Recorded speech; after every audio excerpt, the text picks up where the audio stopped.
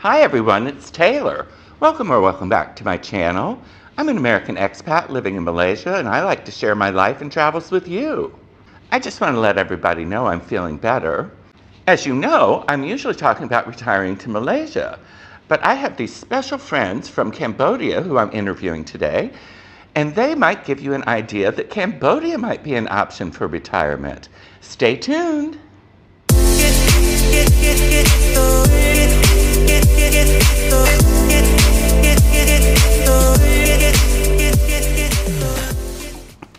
Hi everyone, it's Taylor. Welcome back to my channel. I'm here today with my good friends Claire and Jeremy, and they've agreed to be interviewed by me. Claire and Jeremy have a wonderful YouTube channel of their own called For Real, and it's about Cambodia. But let's talk to them and find out more about them. I know you guys are from Australia, but can you tell me a little about your background and where you're from in Australia? We're both from the same little country town in Queensland called Rockhampton. We didn't actually know each other for a long time until we met, and then a couple of years later got married. We've travelled around the world quite a bit, especially to Malaysia and Southeast Asia. And we have lived in England, and we've lived in Vietnam for a while. Oh, really? When did you get married? Oh, gosh. He's passing that one along to me very, very quickly. Yeah, so it's our anniversary is in March, and this year was our 21st anniversary. Oh, wow. Yeah, Congratulations. so That's great. It's been quite a long time. Yeah. So do you have any children or anything? No, we haven't got any children. That's how we can travel the world. We've worked most of our lives, so we have got properties in Australia, which helps us to travel and do this kind of stuff. Okay. Yeah, so we semi-retired. I understand that Claire actually has a real job still. I do, yes. So I'm still working for a non-government organisation, or more like what we call a charity, that's based in Australia. So I work for them 3 days a week, same hours as I would if I was living in Australia. So, Cool. Yeah. So what made you guys decide to leave Australia?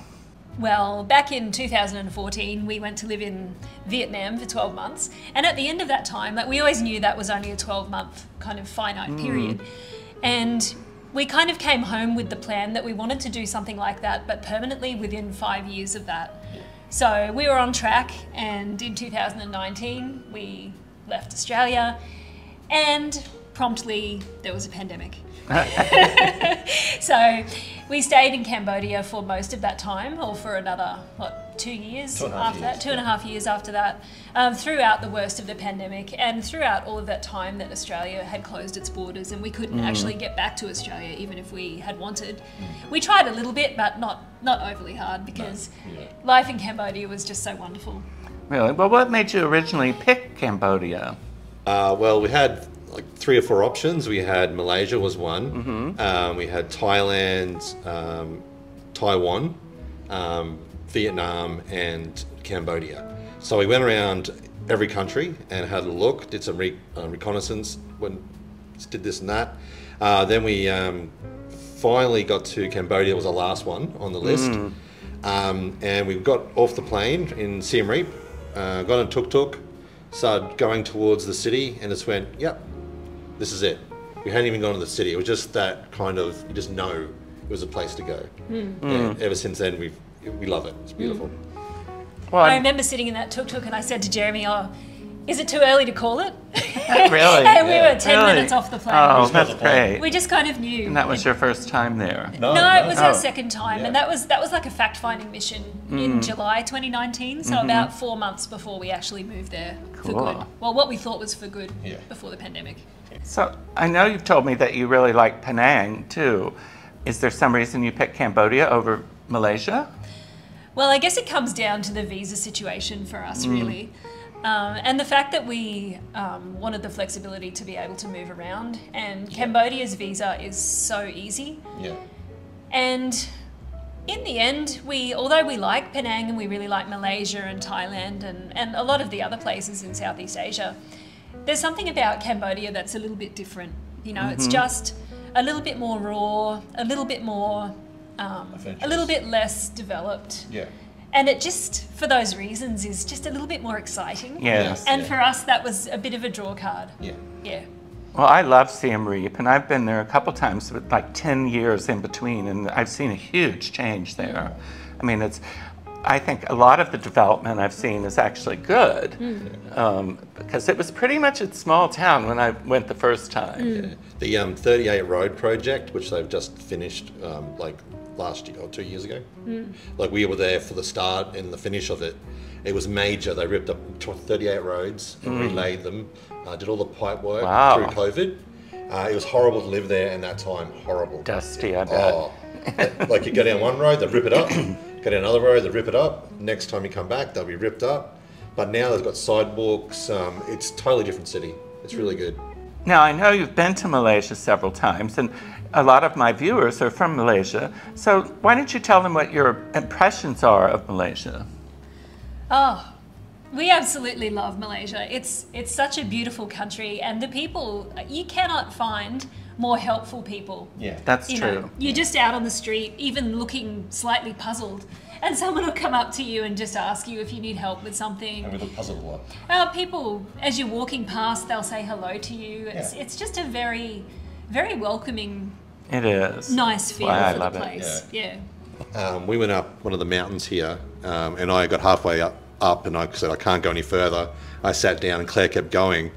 And some people came down and they go, "Oh, are you okay? You okay?" And these people are like 60, 65. And I got their walking sticks. I'm like, "Yeah, I'm just waiting for my wife." And they went, "Oh, she just went up there. She's really fit, is she?" I went, "Oh, yeah, she's pretty fit." And she goes, just keep going.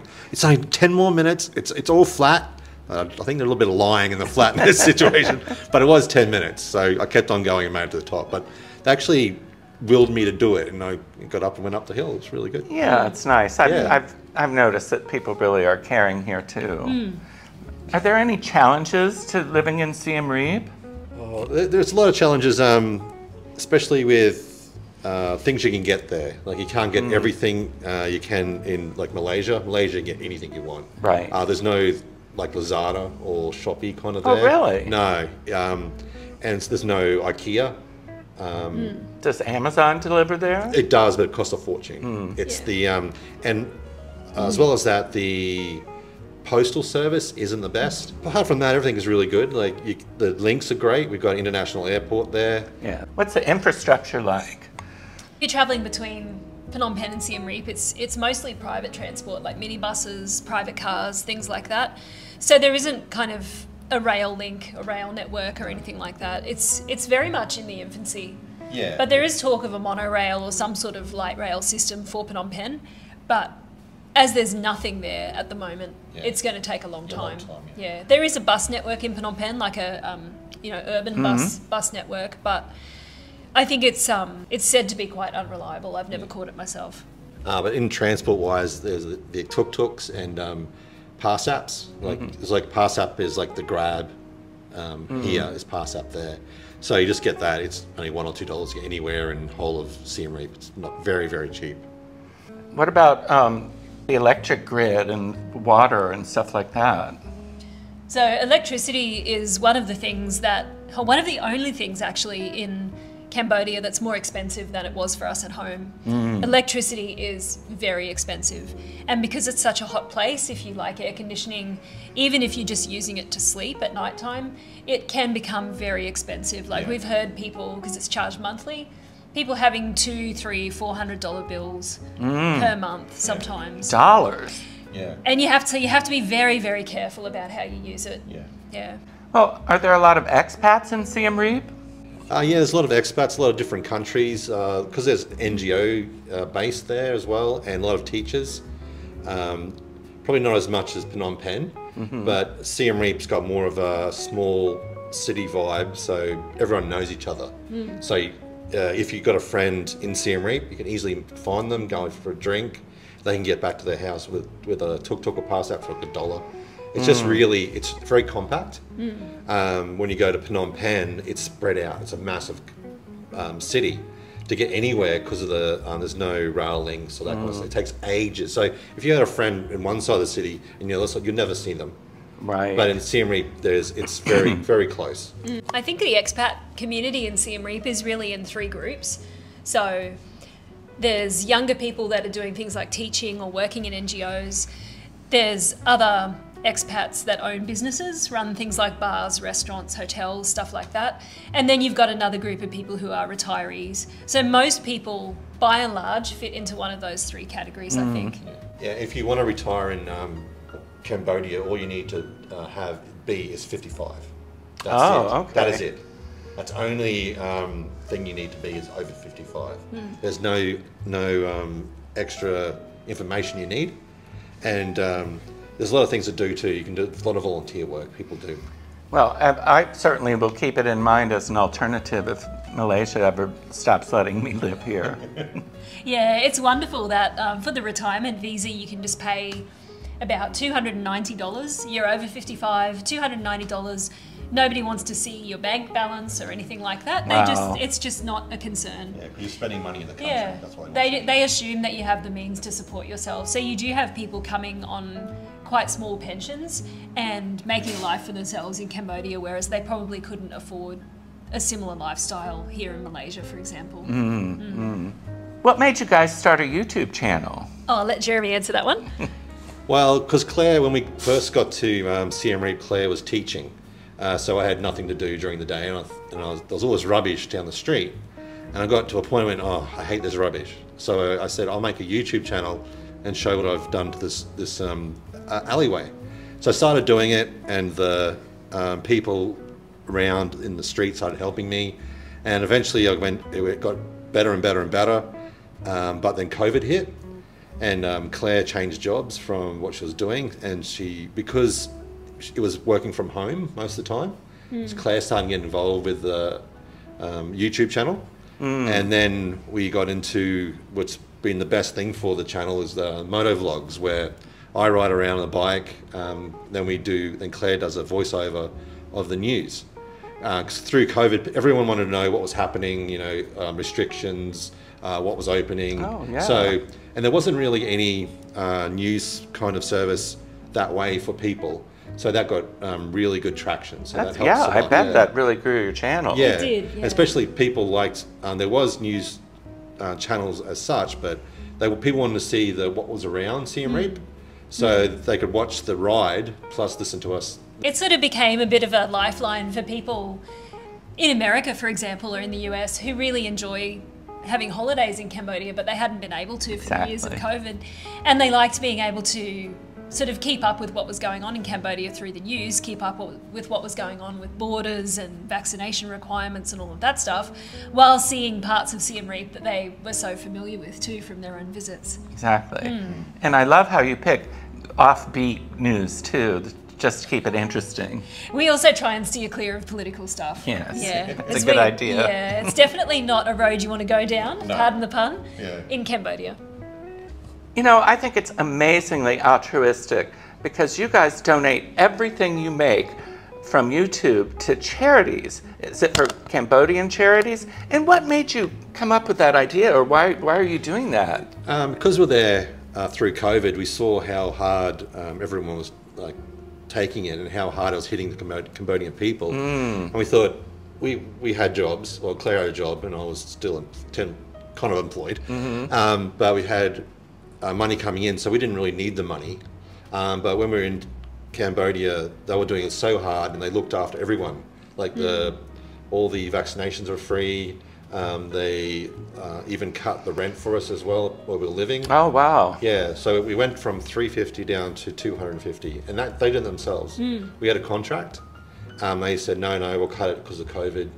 They were really nice people. We had really nice people living with.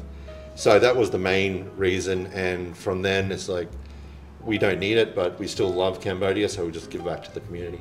I think that's great. Have you guys met many other YouTubers like I have? We've actually met a lot of YouTubers, such as yourself in Malaysia, which is wonderful. Yeah, it's been great to spend time with you on this trip. We've had a great time. I've loved it, yeah. Yeah. And in Cambodia as well, we've met lots of people. A lot of people we meet kind of online before we actually meet them in person. And then it's kind of a strange thing because you have this thing where you know a little bit about who they are and they know a little bit about who you are. But it's still different when you meet in person, isn't it? Yeah. We meet a lot of people on YouTube because when you watch YouTube, you go, oh, that person's really, I like them, you watch them, and you get to know them and you think, oh, that's a nice person I want to meet. It's different if you just go on the street and, oh, hello, how are you? You actually know something about them. Yeah. And fellow YouTubers, when we watch each other's channels, we know that, you know, what they like. It's like, if you watched our channel, didn't like us, I'm sure you met us. You're like, oh, it's a bit awkward. But it is very good. Like, getting out and doing YouTube is great. I think it's a great thing to do. It is. I've met so many wonderful people too. And like you said, when you go to meet someone new that is watching you on YouTube, they already like you. You know, so you don't have to be worried about that aspect of it. Now, you might not like them, but so far, so good. I really haven't met anyone I've really seriously disliked. No, we found the same. It's been great. We've met other YouTubers and also just lots of people in general that ask us to catch up, you know, when they come to see Reap after they've been watching for a while. And we're more than happy to do that. And then there's the people that we kind of run into on the street as well, which is fun. Yeah. A lot of people express to me that they think YouTubers must be competitive with each other. And I just haven't found that to be the case at all. I think it's like a family almost. I think there might be some people out there that are like that, but as far as we're concerned, we are absolutely happy for everyone to start a channel. I think the more the better. The more perspectives that are out there talking about Cambodia, the more experiences that people can watch and you know, people that show Cambodia in a good light, the better for the country, which is what we're all about really, is doing what we can to show how great Cambodia is. That's great. It really is great. We're talking about YouTubers, like we go into two different kind of categories. We go into like expat YouTubers and travel like YouTubers. Because when you're living in a country, you know it better. So these people come in, the travel ones only come like 2 or 3, maybe a week. And they just breeze through, and sometimes things happen to them and they put a negative light on the country. But like, since like we live in Cambodia and you live in Malaysia, you put a different light on SPACs than travel vloggers would. Sure. That's one thing I've been told about my channel too, is that it's, you know, from a perspective of somebody who lives here and not just blowing through on a vacation. Yeah, it's so different. Yeah, very different. So what are your guys' plans for the future? Oh, I don't know. I'm going to have to give that one to Jeremy. I'll do the channel, just travel around. We have got another channel called For Real Global. I've only got one video so far, but because we're traveling a lot now, we're trying to travel probably once every 2 or 3 months. We've been traveling a little bit too much at the moment. We're doing a lot of house sitting, which is really good, but too much. We've got to go back to Cambodia and settle down a bit more. Well, how long do you think you're going to be doing this? Or do you think you're ever going to go back to Australia and settle down? I don't really know. I suppose it's always a possibility, like anything is. We might end up in another country, we might end up somewhere outside of Southeast Asia, but for the time being, I'm really enjoying living in Cambodia and being able to travel easily around Southeast Asia. So that's true. I have no intentions of moving, but who knows? Yeah, you never know. No, you don't. Yeah. Well, I want to thank you guys so much for doing this interview today. You have been so sweet to me since you've been here, because I've been having a little bit of problems, and which we won't go into. But thank you so much. And I'm going to put the link to your YouTube channel in the description below so everybody else can check it out too. It's really fun. So thank you guys so much. I really, really appreciate you being here today. Thank you for having us. It's been absolutely wonderful spending time with you, getting to know Kuala Lumpur a little bit more. Meeting Earl Grey. Wonderful. And meeting Earl Grey. Oh, Let's not forget the man after my heart. Well, thanks a lot, you guys. All good. Thank you. Well, I hope you enjoyed that video today and this wonderful interview.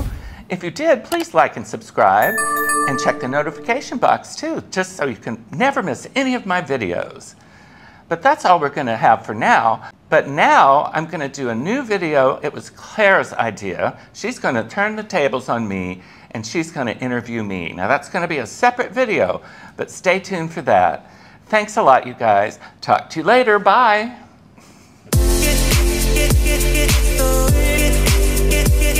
Get